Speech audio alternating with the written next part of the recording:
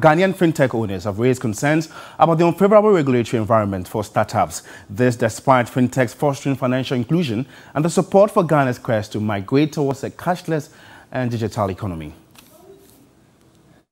I got to a point where I had to find a professional because I felt bullied when I went to the tax office and I was trying to understand. I hadn't made any money and they were calling percentages, and for me I was when you hadn't made any sales, and you still had to pay statutory funds, like payments. Yes, and I was like, what are you talking about? Like, I'm just here to register, so I'm recognized as a professional service. That's right. Providing services, and that's just one of the many challenges.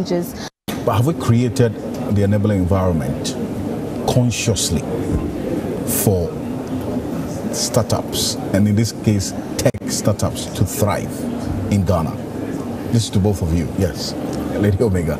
Personally, I would say no. It's still evolving. I was really happy when the government introduced the tax waiver for 5 years for those who have started companies and under 35. Right. That really helped my company, and even though I felt like it was a good thing, I still even struggled to get it. It took me almost 1 year